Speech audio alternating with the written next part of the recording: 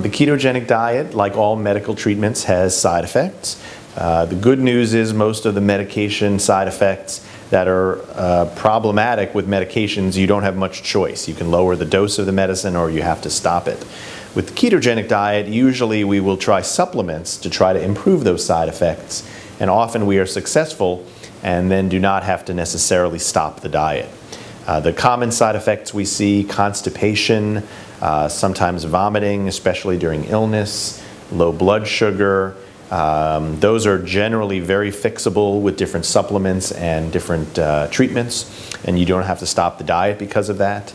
The more uncommon things that we do occasionally see: high cholesterol, kidney stones, effects on growth, do need to be watched carefully with a neurologist and a dietitian. But again, usually we can change the diet or add supplements to help prevent those kind of problems.